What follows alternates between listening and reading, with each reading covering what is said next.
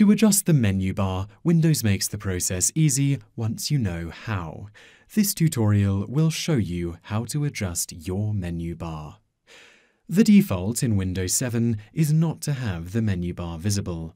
In order to adjust its settings, it needs to be visible. Click Start, then Computer. In the window that appears, click Organize in the top left-hand corner. Navigate to Layout, and in the menu that appears, click Menu Bar.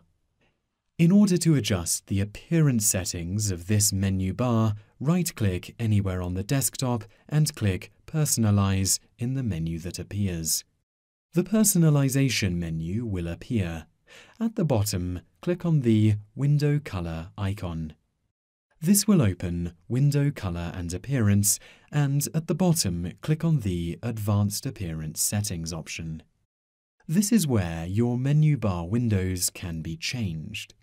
In the Item field, select Menu from the drop-down list. You can now use the size, color, fonts, boxes, etc. to adjust the menu bar settings. To complete the changes, click OK, and you will now be able to see that the menu bar anywhere will have the new settings applied.